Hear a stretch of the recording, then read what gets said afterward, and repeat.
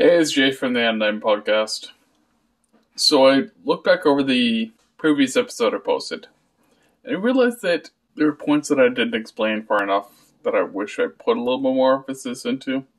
The reason it's so strange that Joel is so important in my life. He is a fantastic human being, also incredibly spiritual. I am not. And on paper, it doesn't make any sense that we even associate with each other. And that brings me to my point, what you need from people in your life in regards to the arts. You need people around you who will, of course it's always nice to have people who love everything you do, or some things you do, or most things you do, I should say.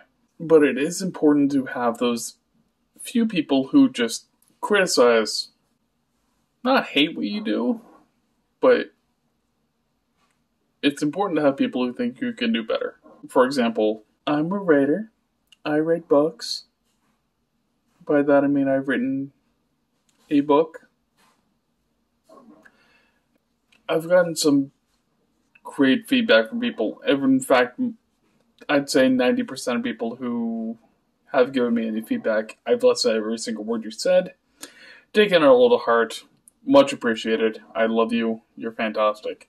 I tend to shut down when somebody says they don't like something, which is on me, and I'm embarrassed to admit it. There are definitely situations where I understand why people don't like something. For example, I am not great with conversation.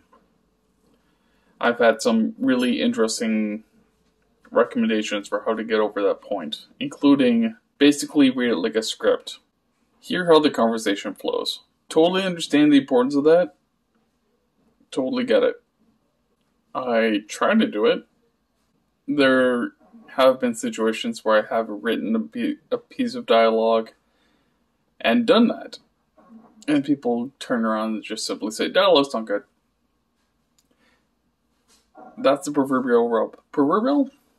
That is the wrong way to go about criticizing somebody's work, is just to point out how it's not good and leave it at that. If you can't tell by the way I do these vlogs, if you've ever spoken to me in person, you know that I'm just very awkward. I put pauses in bizarre places. I use words that are unnecessary. And it's not me trying to flex my vernacular. It's simply, that's just the way I speak. My mind works, I guess, differently? I don't know. I might be putting greater importance on what I'm trying to say. But for somebody just to simply say, hey, your dialogue's not good because no one talks that way. No, correction, you don't talk that way. If somebody says my dialogue's not good because people don't talk that way, I have a hard time accepting that as criticism, as fair criticism. If somebody says the pausing is strange, the sentence structure is a bit weird, if they can pinpoint a specific example as opposed to just saying as a blanket statement it's not very good, I might take it more to heart. What I will say is something to avoid is people who blow smoke up your ass. I have a friend who said that I could keep in mind she's a devout atheist. I love that term. It doesn't make any sense, and I love it.